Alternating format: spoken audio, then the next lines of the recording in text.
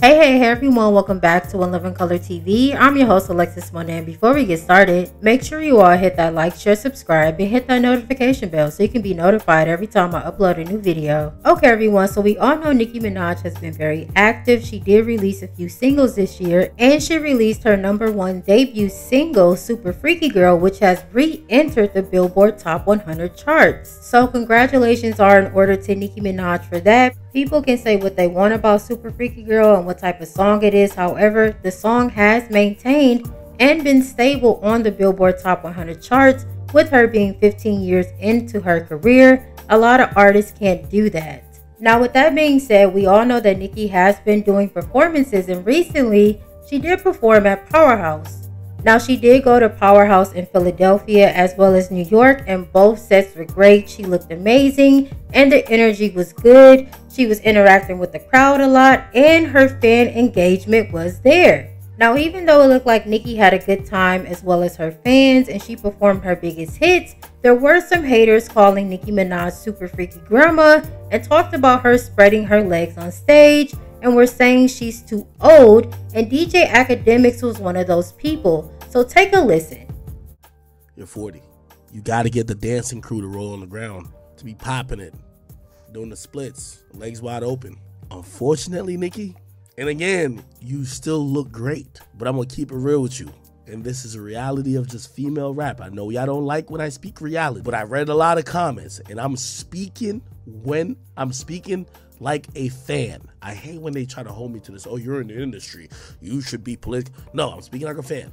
Nicki, your attempts at being sexy is being called Grandma Nick. Real talk, you dropped a song called Super Freaky Girl. I was having a great time watching people say that it was, what was it? It was super, the song's called Super Freaky Girl. People were saying it's Super Freaky Grandma. Nicki, I don't think you're that old, but here's the thing, and this is what you haven't done.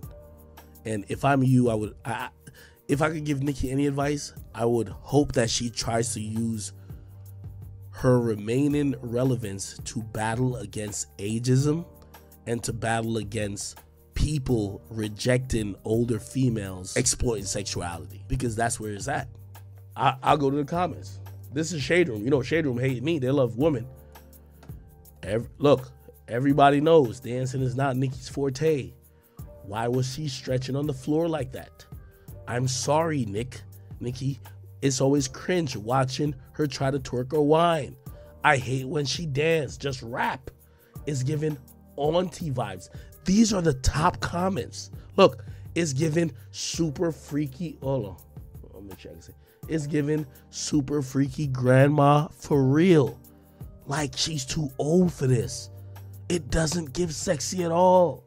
Now, in my opinion, I don't think Nicki Minaj is a super freaky grandma. I don't think she looks bad for her age at all. She will be 40 this year. However, she still looks great. And in my personal opinion, she looks way younger than a lot of the younger rap girls do nowadays.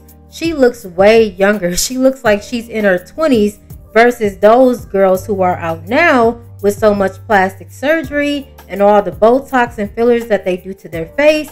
They're looking like they're at least 35, 40. And one thing that DJ Akademiks said that did stand out to me is him saying that he wants Nicki Minaj to change the narrative of people looking down upon female rappers as they get older and saying they're too old, they can't be sexy. And I think Nicki is changing that narrative now. A lot of people try to throw she's 40, she's too old, she's this, she's that. However, she's still breaking records that the younger girls can't break. She looks better than them, and her talent is way better than theirs will ever be. So I feel like on a daily basis, she does change the narrative. But you let me know how you feel about everything down below. Thanks again for joining me for another video, and until next time, bye.